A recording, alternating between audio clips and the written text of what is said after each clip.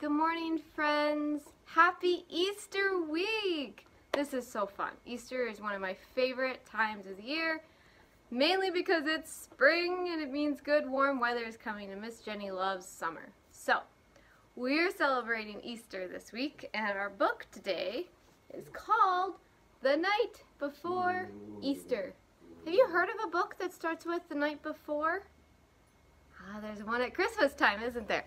So this one is going to be an Easter version of that. So is the Santa Claus going to be in this one? I don't think he's going to be in it. But it does look like we're going to have an Easter bunny, isn't it? The night before Christmas. Oh, I said the night before Christmas. The night before Easter. I got to read. 'Twas the night before Easter, just before dawn. Not a creature was stirring out on the lawn. Everybody's asleep. Is that when the Easter bunny comes? When everybody's asleep? I think so. You're going to have to excuse the chewing noise. It's my puppy. Okay?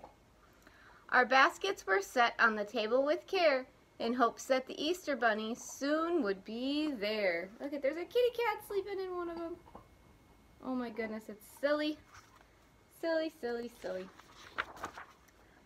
Sister and I were tucked snug in our beds while visions of jelly beans danced in our heads. Do you get jelly beans from the Easter bunny? What's your favorite candy that the Easter bunny brings? There's so many of them. Then out in the barn the hens made such a clatter, I sprang from my bed to see what was the matter.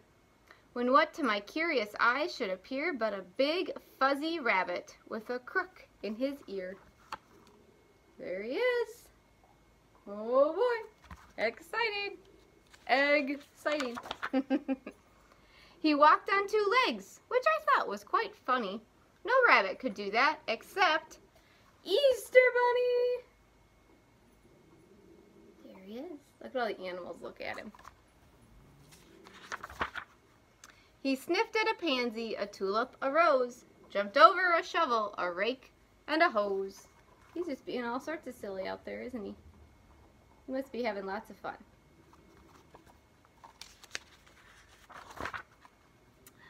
Then up to our house in just a few hops, he came bearing chocolates and striped lollipops.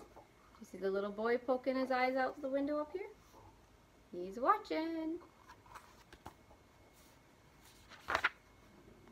As I sat on the stairs, not making a sound, that swift, dapper bunny sprang in with a bound.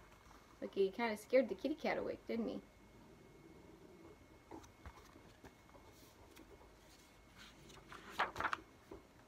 His soft fur was spotless from his head to his toe. His vest was all checkered, his tie in a bow. His eyes, how they sparkled, his whiskers, how merry.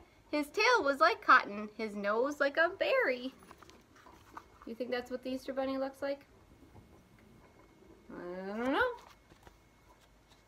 Must be, huh? He made not a sound, but went straight to his treasure, filled up our baskets, adding more for good measure. Look at all that stuff in the Easter baskets. That is a lot of stuff. Lots of candy. Chocolates and chicks and candy galore spilled from our baskets and onto the floor. The kitty likes that. And the mouse and the little chick.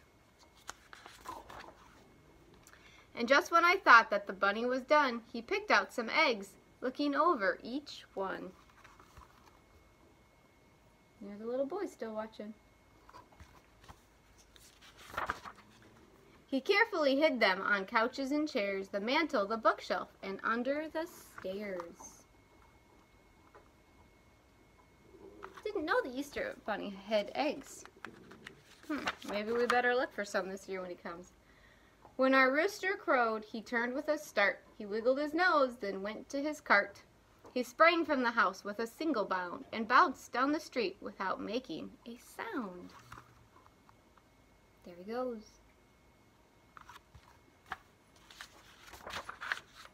I read his note as he hopped away. Happy Easter to all, and to all a great day. Easter is a great day to spend with your family, isn't it? So, there is our Night Before Easter book. It's a pretty silly book. So you should have lots of fun things to do to celebrate Easter in your playgroup and home bags. And I will see you next week, friends. Have a great Easter. Bye.